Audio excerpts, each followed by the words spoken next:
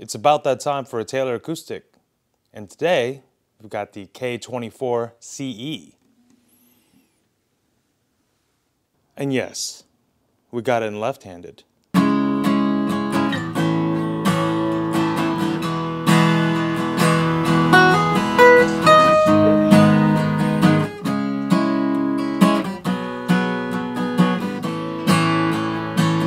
Often guitar players are searching for acoustic guitars with both loud projection and sustain.